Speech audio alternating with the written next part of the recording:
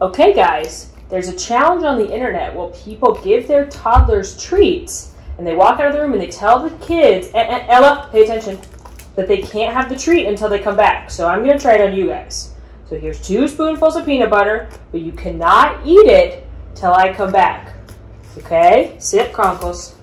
All right? Here's the, no, this is not your peanut butter. No, Kronk, it's not your peanut butter yet. It's not your peanut, no. It's not your peanut, Ella, this is not your, no. It's not your peanut butter yet. Okay, ready? Wait, I'll be right back, Kronk. Hey, you're gonna fail this challenge, I just know it. Okay, I'll be right back. I'll be right back. I'll be back.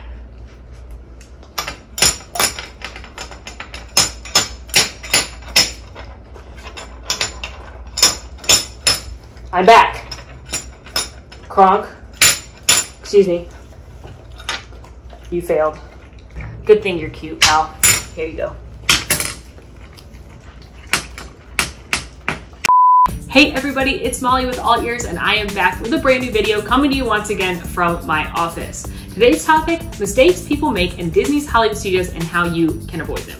We did these videos in Magic Kingdom and Epcot. You guys have asked us to keep going with them, so today we're going to be talking about some uh-ohs people do in Hollywood Studios and how you can make sure to still have the best day ever.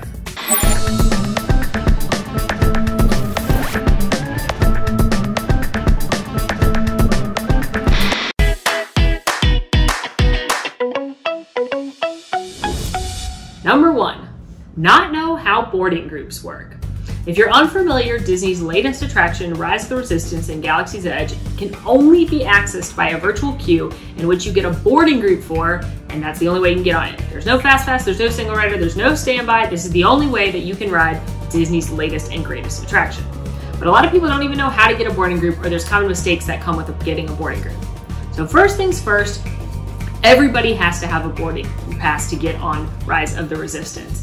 You can't, and everyone has to be in the park to get said boarding group. You can't have one person go in while everybody else sleeps in at the hotel and get a boarding group for everybody in your party. That's not how it works. If you want to ride it, you need to be in the park getting your own boarding group.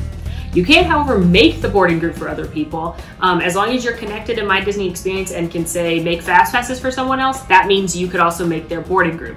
But again, each person that wants to ride, their ticket has to be scanned in or the app literally will not let you do it. Boarding groups come up online as soon as the park officially opens. So let's say Hollywood Studios on the website, they are gonna open at 8 a.m. People are gonna start queuing up outside pretty early, at least by 7, if not earlier, and they'll typically actually open the gates and let you get in around 7:30, so 30-ish minutes before the park opens. But even though you've gotten in the park at 7:35, you still can't actually get a boarding group in the app until 8 o'clock.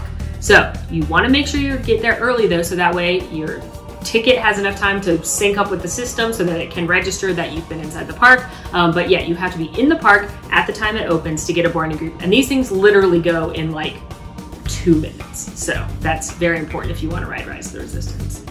A couple tips to getting a boarding group: try not to use Disney Wi-Fi if you're able to, because everybody else is using Disney Wi-Fi. Make sure you're listening up for the announcement because they'll tell you when the park's open. Try to get a boarding group right when you hear that announcement. But you can actually see me go to the park, get boarding groups on a couple different occasions in the Best Day Ever Hollywood Studios video, as well as the Galaxy's Edge Easter egg hunt video. I actually go to the park, you can see screenshots from the app, and that'll walk you through it step by step how to do it.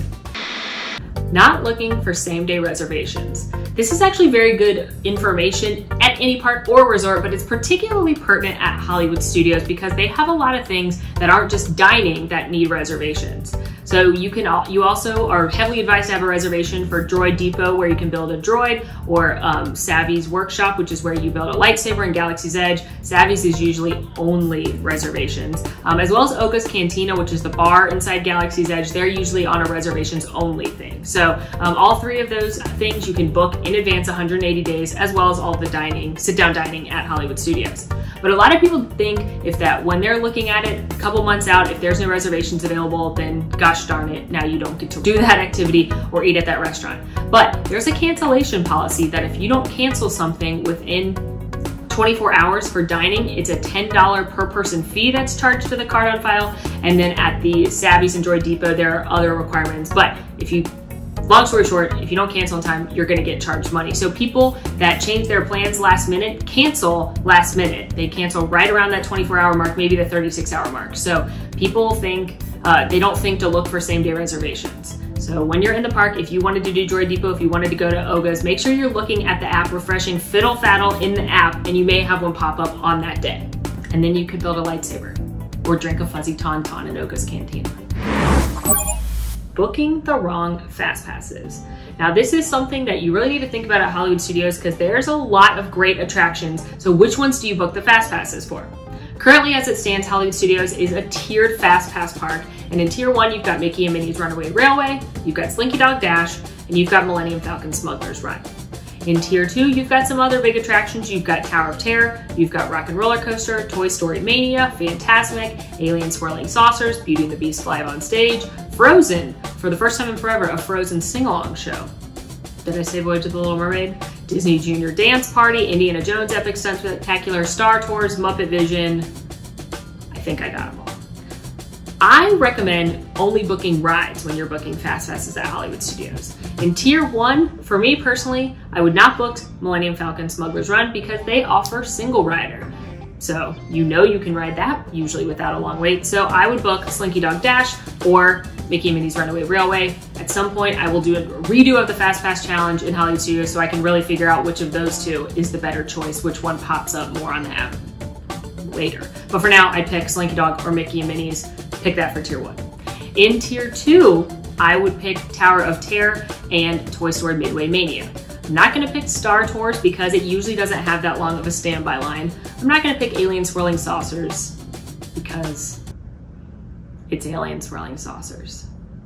It's a fine attraction. It's just not worth your fast pass when you could book something like Toy Story Mania, which is a really awesome attraction. And I'm not probably gonna book Rock and Roller Coaster or advise you to book Rock and Roller Coaster because again, there's a single rider. The single rider line at both Millennium Falcon Rock and Roller Coaster puts you in a different line and you're just filling in odd seats. So even though you're gonna be split up from your party, you may not get the position you want on Millennium Falcon, you still get to ride. So if your goal is to ride a bunch of stuff, there you go. And the reason I'm not gonna book shows is because unless it's super, super busy, you can usually get a seat at most shows 15 to 20-ish minutes before the show starts. So you don't wanna waste a fast pass on a line at Tower of Terror that's gonna be 90 minutes long on Beauty and the Beast that you could just walk into Beauty and the Beast. Now, as always, don't forget, once you've used your initial 3 fast passes, you can get more one at a time out of tier 1 or tier 2. So at that point, if you want to get Voyage of the Little Mermaid, go for it. Or maybe at that point, another ride you haven't done will pop up. But you want to be smart when you're booking those fast passes, and especially consider booking Fantasmic later in the day, because if you book it as one of your initial 3, then you're locked into that fast pass at like 8 o'clock at night, and you're never going to get to use more than 3. Going standby to Fantasmic. If you're unfamiliar, Fantasmic is one of Hollywood Studios' nighttime spectaculars. It's incredible, one of my favorite things in Disney World. It's a triumphant 25-minute show about good versus evil. There's princesses, there's villains, there's fireworks, there's water projections, there's Mickey on top of a mountain. Some imagination, huh? I'm gonna cry just thinking about it. But anyway, you should see Fantasmic, but I don't recommend going in the standby queue. For one, it's incredibly popular, and even though the amphitheater seats like 10,000 people, people start lining up at least an hour early, if not more. You don't want to wait that long just to see the show. You can get a fast pass for it. Like I said, don't get it as an initial fast pass, but get it later in the day. Fast pass doesn't guarantee you a good seat, but it guarantees you a seat as long as you show up in that fast pass window. So that's a great way to see it.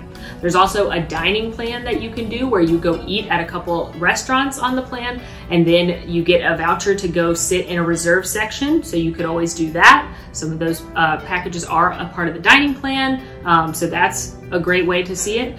There's also a dessert party offered sometimes where you'll go into Fantasmic Amphitheater early, you'll get some desserts, you'll get some snacks, you'll get some cocktails, and then you sit in a reserve section again. So while two of them are add-ons that are gonna cost a little more money, getting a fast pass is free. So make sure you've got yourself a reserve seat for Fantasmic when you go. Missing the other nighttime shows.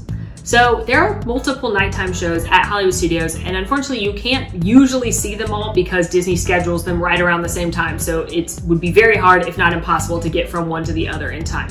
And if you can only see one, yeah, I'm gonna recommend you see Fantasmic. But if you could go to Hollywood Studios on more than one night, or you've been a bunch of times before, then you should definitely check out one of the other options. Actually, you could see both the other options in one foul swoop. You've got The Wonderful World of Animation, which is a projection show that debuted last year for Hollywood Studios' 30th anniversary. It's a projection show on the Chinese theater and the surrounding buildings, celebrating Mickey's 90 years of animation, and there's a clip in there from every single full-length animated Disney feature film and Pixar feature film. So it's really, really cool. I love the projection shows. Got really fun music. That one's great. After that one, they do the Star Wars A Galactic Spectacular, which is a fireworks and laser and projection show all about Star Wars. You guessed it. But they project clips from every single Star Wars movie, including ones like Solo and Rogue One. They've got some really cool effects. They've got fireworks, they've got lasers, obviously an amazing soundtrack. So if you've seen Fantasmic a bunch of times, I recommend checking out the other ones. And especially if you're a Star Wars fan, you're not going to want to miss those fireworks. Going the wrong way first thing in the morning. So because everybody gets to Hollywood Studios early to get a boarding group now, there's not really a rope drop at Hollywood Studios because everybody's already in the park when it opens. But most people still go to Toy Story Land to get on Slinky Dog Dash. So Slinky Dog Dash starts the day with like a 2-hour line, and it will drop a little bit later in the day. So a lot of people go straight to Toy Story Land. I'd say the second most popular place to go is Galaxy's Edge to get on Millennium Falcon, but in my experience, not a lot of people went down Sunset Boulevard, so I would go there and knock out Tower of Terror and Rock and Roller Coaster first thing in the morning. Also, possibly more important than what attraction you're gonna go do first, where are you gonna get coffee? Everybody goes to the Trolley Car Cafe, which is the Starbucks right there when you first enter the park, and it's like a really crazy long line. If you're like me and can't wait that long for coffee, I highly recommend finding one of the Joffrey's carts around the park. There's one on your way to Toy Story Land, there's one over by Tower of Terror, or if you're really desperate, there's carts around the park that just sell plain black coffee for like $3. I drink it often. When it comes to quick and not full-service restaurant options at Hollywood Studios, it's probably the worst park when it comes to that kind of food. That's very telling. When I did the best day ever at Hollywood Studios, which is when I did all the best things based on our reader rankings, the best quick service restaurants mentioned were Starbucks and the ice cream shop. So that should say everything. But just because none of the quick service restaurants are like super standouts like some at Epcot or Animal Kingdom, there are still some really good things that you can eat in Hollywood Studios without a full service reservation. For one, my favorite quick service is a walk-up stand in Galaxy's Edge. It's called Ronto Roasters. They feature the Ronto wrap, which is a grilled sausage. It's got a peppercorn dressing. It's in a grilled like pita wrap. It is so good. They have a breakfast version as well. Delicious. That is on the dining plan as well. That's so good. You've got Baseline Tap House, which is a brewery tap house where you can get some different beers, but they've got a giant pretzel and a charcuterie board. Not ashamed to admit I've eaten a charcuterie board as a meal before. You could also go to the Brown Derby Lounge, which is connected to the Brown Derby. You can order off their full menu, or you can get some tapas out there without a reservation. Same thing with the Tune-In Lounge. It's connected to the 50s Primetime Cafe. So if you can't get a reservation at 50s, or you don't want to eat a long meal, you can just walk up to the bar, full bar, and then you can order off the menu there as well. So there are some hidden gems in Hollywood Studios as far as eating goes, but just a lot of people don't know about it. Meeting characters. A lot of people don't realize that there's some really cool characters you can meet in Hollywood Studios that you can't meet anywhere else. For starters, Olaf, the snowman. Can't meet him anywhere else. I'm sure you want to give him a warm hug. You can also meet a bunch of the Star Wars characters. In the Star Wars launch bay, you're going to have Darth Vader. He's really fun to meet and also scary. Chewbacca, as well as BB-8. And then over in Star Wars Galaxy's Edge, you may catch a glimpse of a Stormtrooper, Kylo Ren. Chewbacca may head over there sometimes, as well as Rey. Just keep in mind, these aren't like standard meet and greets where they're going to stop and form a queue. They're going to be moving and grooving. They're chilling out in that too, but they may come up to you, ask a question, pose for a selfie, that kind of thing. And then over in Toy Story Land, you can meet Buzz, who I adore, but you can also meet Buzz in Magic Kingdom. But you can't meet Woody, Jessie, or Bo Peep anywhere else, as well as the Green Army Men. They're in Toy Story Land. So lots of fun characters in Hollywood Studios people don't think about. Also Sully from Monsters, Inc. Wow, just thought about him. Give him a big blue furry hug.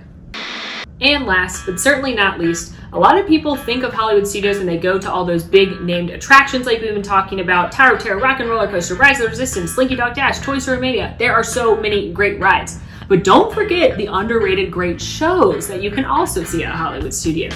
For starters, you've got the Streetmosphere, the Citizens of Hollywood. They are a delight. They come out in the mornings and early afternoons. These are people that live in the Hollywood land that you're in, and they perform little skits. They do audience participation. Sometimes there's two of them that just literally sit in chairs on the street and they're reading the paper, but whatever they're reading, the headline is about people walking down the street, and they just like make fun of you, and it's really delightful. It's very fun. They also do like dating show games, and they'll ask you questions. They're a hoot. Don't miss out on them. In Toy Story Land, you've got the Green Army Men will come and they will do drills because they're grilling soldiers, so you could be a part of that. That's really fun. Muppet Vision 3D, a 3D show with the Muppets. Shocking, I know, but it's really adorable, really cute. Doesn't usually have a long line. That's a great show that I highly recommend. Frozen is really fun, and it's funny as an adult as well because the narrators who are telling the story of Frozen pepper in a little adult humor. They kind of ad-lib things sometimes, so I always get a kick out of them. Voyage of the Little Mermaid usually doesn't have that long of a line, and it's a puppet show as well as live actors telling the story of the Little Mermaid. There's a giant Ursula, so beware. Indiana Jones Epic Stunt Spectacular, that's another of my favorite shows, and it is really the last thing of like the old Hollywood studios. It's the thing that shows you behind the scenes how they do some of the stunts in action films like Indiana Jones. Beauty and the Beast live on stage. That's another great stage show. That one's not so much underrated. A lot of people enjoy that one, but that really is a lovely retelling of Beauty and the Beast at Hollywood Studios. I covered a few more of these in a video I did just before the parks closed about things to do in Hollywood Studios without waiting in a line, so we'll link that for you. But yeah, don't forget, amongst all these great attractions at Hollywood Studios, that there's some really good entertainment as well. Well, that is a wrap on mistakes people make in Hollywood Studios and how you can be sure to avoid them. What's your favorite thing to do in Hollywood Studios? Let us know in the comments. In the meantime, friends, make sure to rate, review, subscribe to our channel, follow us on Instagram at AllEars.net, and until next time, y'all, I'm Molly, and it's been magical. Want to see more of my videos? Click over here. Want to subscribe? You can do that right here. And also, ring that notification bell to make sure you get instantly notified anytime we post a new video. Thanks for following. See you real soon.